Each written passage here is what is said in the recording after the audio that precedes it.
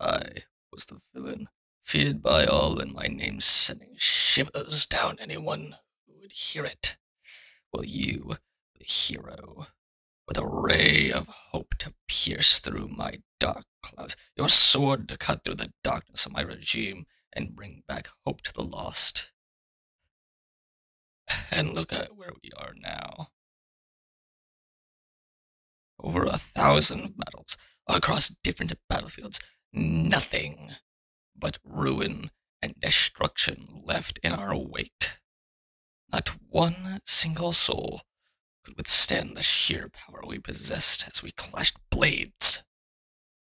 And now, there is no one left to save, hero. Huh, what's this? Do I see our little hero trembling? After all, you were the one who... Blah, blah, blah. You were the one who cut down the old king when he disregarded your pleas to launch another expedition to find my resting place. You knew this little stunt. You knew the little stunt you pulled off couldn't keep me 6 feet under. Now look at what's left of your home. Nothing but ashes and ruin. Your thirst to finish me, to be the hero your world needed, has made you into a villain. Just like me. I am nothing like you. I will avenge the deaths of my kingdom and put an end to my ruin.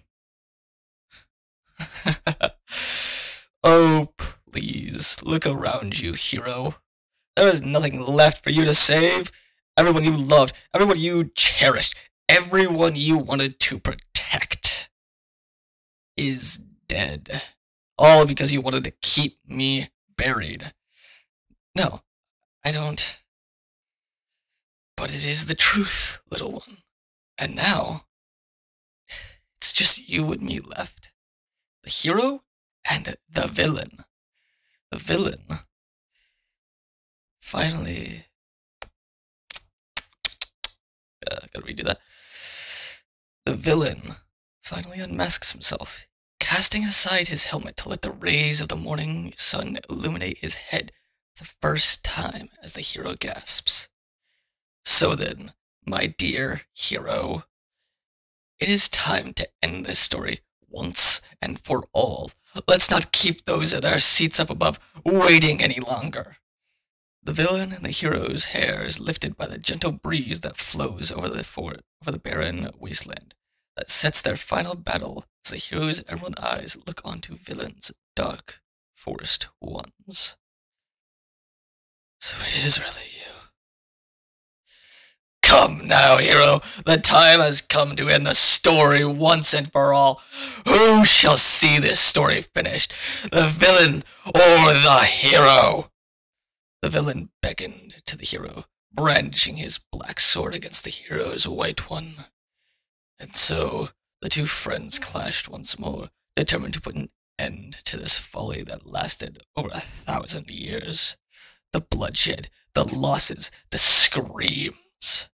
It all comes to an end, once and for all. Yeah, what'd you guys think of that? It was just a little test. I hope this goes well. I don't know, just a little test. Wanted to see how this kind of thing would go for me.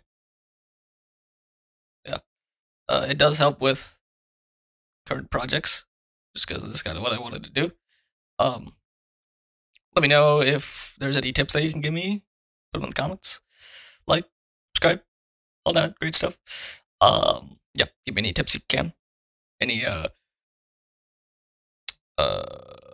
negative things you can say, go ahead, say them. I would love to hear them. I take that as criticism, and I take that criticism as tips on how to improve. So, all in all, it'd just be a win for me. Even if you say I can't do it, it's still a win for me. Because then I can say, oh, well, then I'm just going to try harder. Thanks.